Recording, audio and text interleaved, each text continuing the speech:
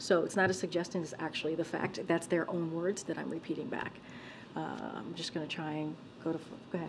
Thanks, Karine.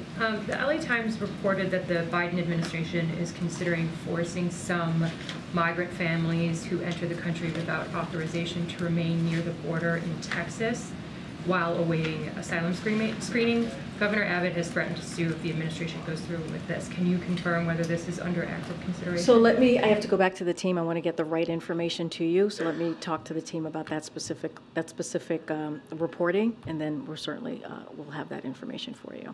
As you know, the president has done everything that he can to work on an issue at the border that has existed for decades, to work to improve the immigration system. He's done that alone without the help of Republicans, and certainly you see the governor constantly doing political stunts, and the president's going to do everything that he can.